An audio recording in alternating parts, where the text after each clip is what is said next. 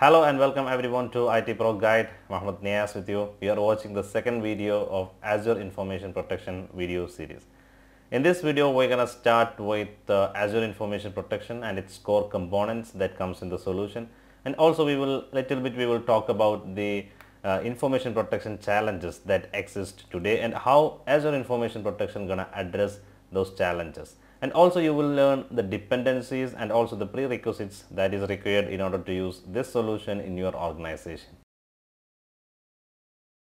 So before we dive into the functionalities and features of Azure Information Protection, I think it is important to understand what the solution is in the first place. So Azure Information Protection is a cloud-based solution. If you ever had a chance to manage ADRMS, Right Management System, it's a pretty complicated solution with a lot of moving parts. So Azure Information Protection is the successor in some ways to ADRMS, the fact that Microsoft has taken over the management of underlying infrastructure. Azure Information Protection means classification. Classification of data is very important because the sensitivity of a document is different. It could be something which is for general consumption, it could be something for internal use only, and it is important because the end users who are going to use these documents need to be aware about the sensitivity of the document so that they can use it appropriately. So the classification of the document with labels are very important, and also based upon this classification you may want to apply some kind of protection level. For example, if it is a top secret file, then you need to protect it from sending those documents outside your organization.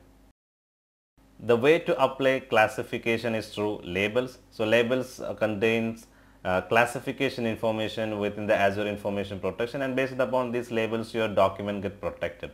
The way these labels are available to the end users are through policies. So once you create a label, you're going to add this into the policies, and these policies are assigned to the users, and now they have access to those labels.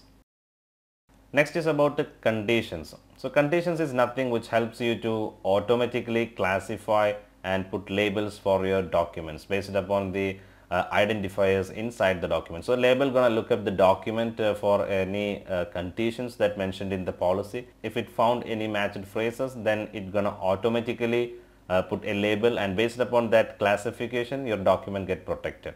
So we can say Azure Information Protection is a cloud-based service offer classification for your documents, and based upon that classification you assign labels to your document, and based upon the labels your file get protected because every file have different sensitivity level. And also Azure Information Protection offers you to automate the classification based upon the conditions that you have in your policies. In order to understand the importance of Azure Information Protection, I think it's good to go through the information protection challenges that today organization faces. So to understand that, I would like to define the data in your organization into two types, that is structured data and unstructured data. So structured data are the data that you centrally manage. For example, your Oracle database or your CCTV data, those you are centrally managed and you dynamically transfer to the end users. So you have a complete control of the data, and you know how many instances of data you have in your organization. So such kind of data are relatively simple to protect. The other type of data in your organization is unstructured data. Data like your Word files, documents, Excel, your email. It is distributed between the users, and very rarely you store it in a file server, but it also frequently copied to users. So you don't know the individual existence of the file. You may have multiple copies. Sometimes people upload to their Gmail also as a second level of protection for the users. So it is difficult to protect this kind of data, because whenever we want to protect this kind of data, as I said before, the sensitivity of the data are different. Not all the documents need to be protected. It could be something for general consumption, it could be something for internal uses. So you need to classify, and based upon the classification or the sensitivity of the file, you need to protect this information. So this is the biggest challenge that today organizations face when it comes to information protection. Next is about protecting an information that you shared outside. So for example, you have Active Directory in your organization and you have a file server. So you control the access of your files using the Active Directory authentication So only the people allotted or authenticated can access that information. And today the mobile workforces are increasing, so people access their files outside your organization, like let's say coffee shop or airport. In that case also, using managed device applications, you can protect your information, your corporate information up to some level.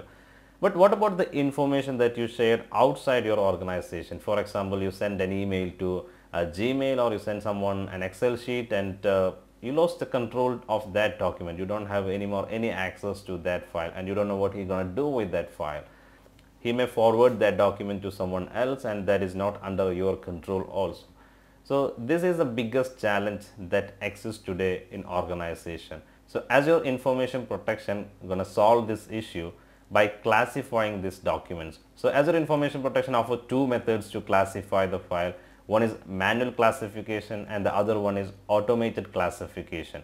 So based upon the classification, the file get a label, and based upon the label, the file get protected, or if it is a general consumption file, then it gonna leave unprotected. And then if you share this file get encrypted with Azure cloud key, or you can have your own key. And once the file get encrypted, you share it, you have complete control over the file. You can revoke the file, you can monitor the file, you can see who are all accessing those files.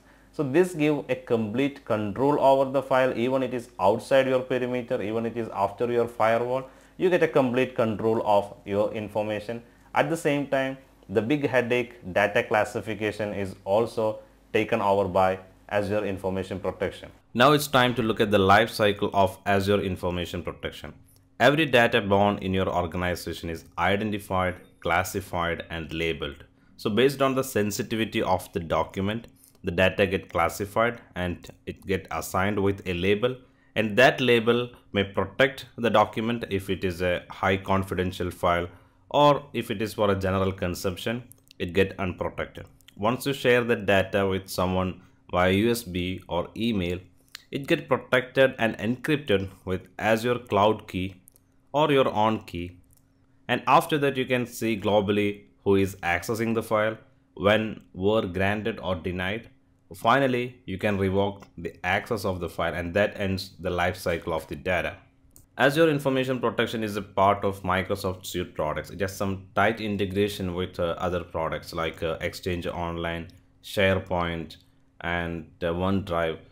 So, and also Microsoft Office applications are also integrated with the Azure Information Protection. So you can install a plugin like Azure Information Protection. Once you install Azure Information Protection client, then a plugin will be added to your application in MS Office, so that the labels can be applied and protected from MS Office applications. So those documents created by the application get labeled and classified and protected. That integration will help you to operate Azure Information Protection seamlessly. Now finally, in order to complete Azure Information Protection, it has some dependencies with other Microsoft Azure services, and one of it is Azure Active Directory. And also you need a Azure tenant, and you need a subscription or like Office 365 subscription which include Azure Information Protection, or you need to subscribe separately for Azure Information Protection. In the coming videos, we're going to see how to set up labels and policies, and how to protect the files with Azure Information Protection, how to revoke the files, and how to see who are all accessed to these files. And also we will continue with the on-prem scanner for Azure Information Protection, and at the end we will see how to implement log analytics also. So stay tuned with us, subscribe our YouTube channel for more videos. Thank you very much.